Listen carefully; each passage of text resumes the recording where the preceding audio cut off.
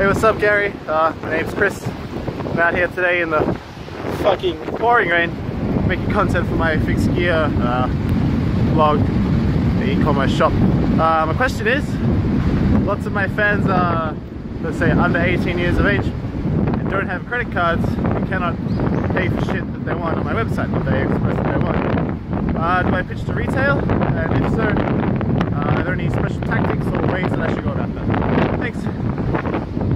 Chris, if your demo doesn't have credit cards and that's what's stopping you from selling direct to consumer, your answer shouldn't be, how do I go to retail to go to my consumers? Your answer should be, how do I get money from my demo to make my transaction? Meaning, whether it's Venmo or PayPal or virtual currency, you know, there's a much bigger lift, my man. One of the great things about the world today is that all of us entrepreneurs can create a Shopify account or Magento or whatever you want to and go direct to consumer.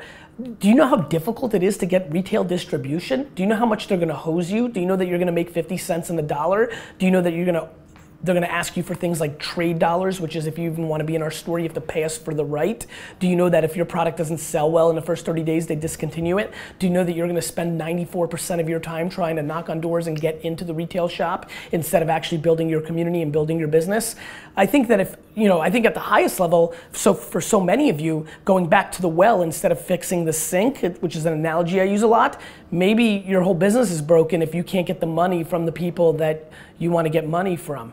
Right? You know, a lot of people try to target, like somebody pitched me like, I'm gonna sell to 12 to 14 year olds and they're gonna make the decision. That's the worst zone, because that 12 to 14 is exactly when kids are in between, you know, their parents buying them everything, but them not being able to transact. And so I would spend a lot of time trying to figure out what way you can collect money from them, including things like, I've always thought a fun tactic would be, instead of an add to cart button, an alternative button to that audience, which is send the email to your parents to buy it. So, you know, you've added to cart and, you know, but there's also send the email to your parents to buy this for you, and you click it and it's got like 4 different templates, like the sorry one, the happy one, like, you know, like what's the angle depending on your parent, with then a transaction link right there. You need to hack how to get the money direct from your consumer, not how to go down the traditional path of retail.